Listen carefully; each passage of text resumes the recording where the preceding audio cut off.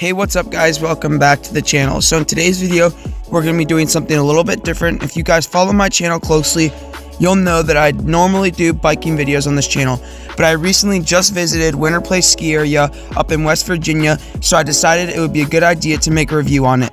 We're going to be reviewing this resort in 3 different categories, which the first one is going to be the mountain stats, second is going to be the best run for each skill level, and third is going to be just other info about the mountain such as food and lodging. So let's get into this one. Hope you guys enjoy. Alright, so first category up is mountain stats. This mountain boasts 603 feet of vertical with 27 trails and 9 lifts. It is 3,600 feet of elevation at the top. They have 90 acres of skiing, including night skiing, till 9 o'clock at night. In addition to that, they also have around 100 inches of snowfall a year, which is not bad considering their location. Next category up is the best skiing and riding for each skill level. So for beginner, my favorite run is Compromise, which is off the top, and then to Meadows, and then Last Chance, last run. And that is so much fun because it's the longest run at 1.25 miles. It also has a lot of side hits like jumps and other things for more advanced skiing and riding. Now on to intermediate skiing, which I think is Winterplace's strongest point. My favorite run is Snowball. It is so much fun. They didn't groom it this time I went, so it was really mogulled up. I had a lot of fun ripping down it. Even though it was a little bit icy, if you stayed really far to the right side, you could catch some powder, and it was just so much fun. I highly recommend checking out Snowball. Although it is a little steep at the top, it is so much fun. Now for the category you guys have all been waiting for. What is my favorite advanced run at Winterplace? And the answer is easy for me. Nosedive. The reason for this is because when it was groomed in the morning, I was going so fast in this thing, just carving back and forth. I had so much fun.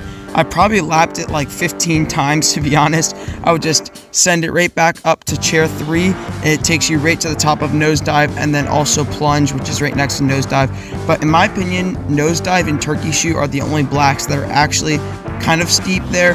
And Turkey Shoot pretty much never opens anymore, and a lot of people who go there often told me that it hasn't opened in like 4 years. So hopefully it will open up soon, but as of right now, Nosedive is my favorite run at Winterplace.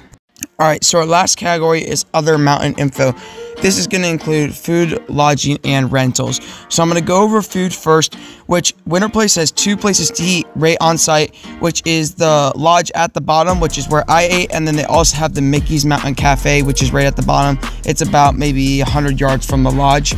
And so, although I didn't eat from Mickey's Mountain Cafe, a lot of people that I was around said that it was pretty good. So I can't really say for certain that it was good, but from what I've heard, it is. And then I did eat at the lodge.